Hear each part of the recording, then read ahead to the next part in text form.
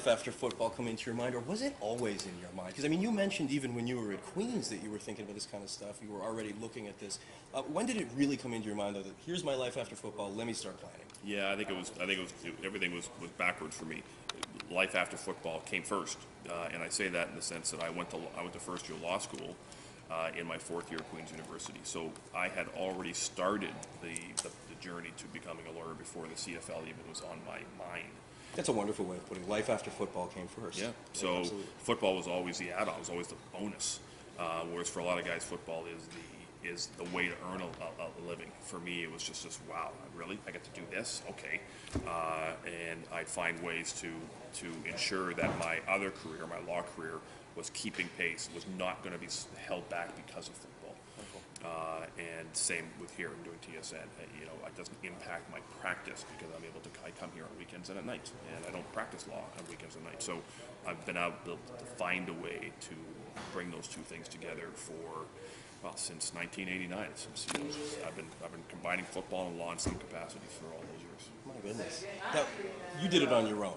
You had the foresight and maturity at a pretty young age to have all of these kinds of ideas. Is the CFL adequately preparing their players right now for life after football? What goes on? Is there advisement? Is there anything happening for players after they hang them up? Yeah, the CFLPA has got various programs to try and ensure that the players are thinking about that. I know they'd like to do more, and I hope they do more, because I don't think that your average player really understands what they're going to be faced with when they're done. I mean, you're going to be faced with the loss of that camaraderie in the locker room, the connections and the teammates that you just take for granted now are just they're gone in an instant. That sense of belonging to something where you're all striving for one goal disappears overnight when you're cut or you retire, and the paycheck disappears. And so all of a sudden these guys are trying to figure out how can they fill that void, that rush, that adrenaline, that excitement that they used to get from their job, and how do they earn a living? And that can be devastating to players. What can they do?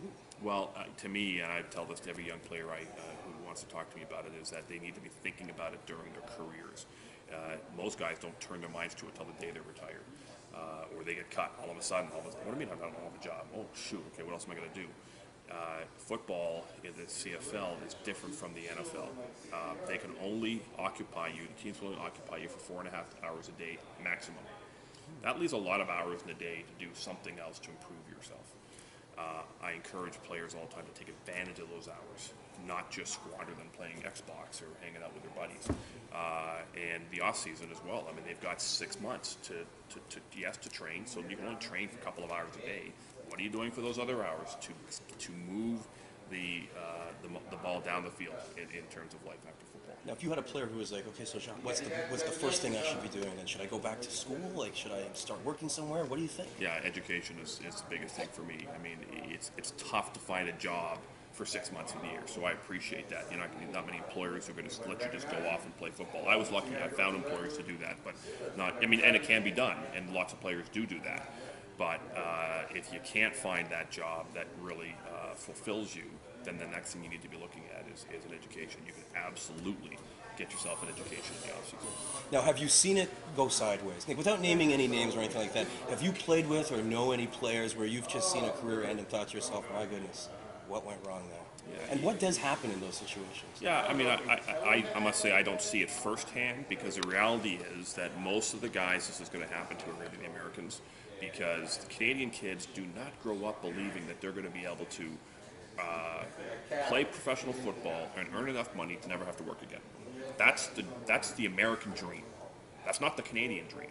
Very few Canadian kids grow up thinking that football is going to provide them with that. Hockey, maybe, but almost every American I ever played with was a superior athlete, even as a young kid, and had dreams of playing professional football in the NFL and making millions of dollars and never having to work again.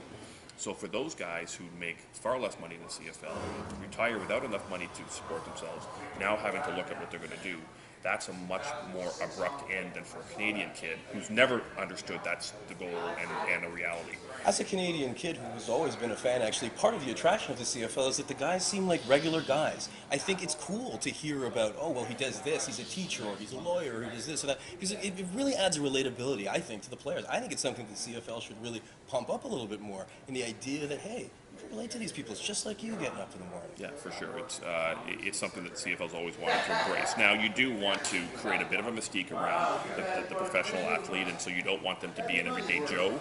But by the same token, you want to be able to have conversations with these guys, be able to feel like you can just walk up and talk to them, and you can. Just go to any Grey Cup and you'll see all kinds of players walking around, all the Grey Cup parties, and they're very accessible. But just to go back to your question, the Americans that crash and burn after they retire typically go back to the U.S. and crash and burn. I don't see that, right? So that's why I haven't seen it close up. I've certainly heard stories. We've all heard stories of guys who've fallen on tough times after their careers are over. But I'd say that Canadian kids typically, not universally, but typically tend to do better because those expectations were not set at an early age. Jacques, you're someone we love talking to. Thank you so much again. My pleasure. This was wonderful. Jock Climie, CFL Great, friend of Monolith Sports. I'm Andrew McDonough, Monolith Sports in Scarborough.